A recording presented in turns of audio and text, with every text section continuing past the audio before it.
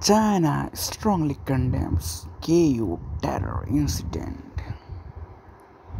China on Wednesday strongly condemned the terrorist attack that occurred yesterday inside the Karachi University, killing four people, three Chinese nationals and a Pakistani man.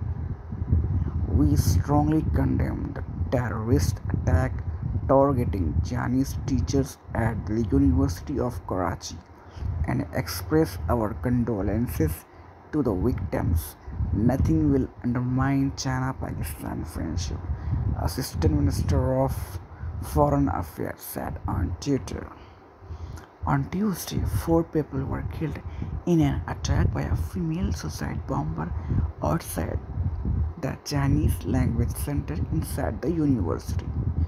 Four others, including a Chinese national and Rangers personnel, were also injured in the blast that ripped through a van carrying university teachers. Karachi Police Chief Ghulam Nabi told the media at the scene of the attack. The woman who carried out the Karachi suicide bombing that killed four persons, including three Chinese nationals, was a highly educated mother of two.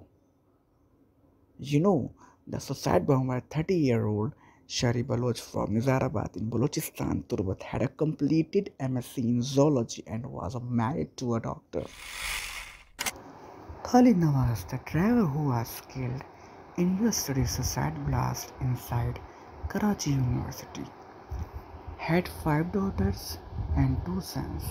He had been working as a driver for the Chinese teachers since 2016.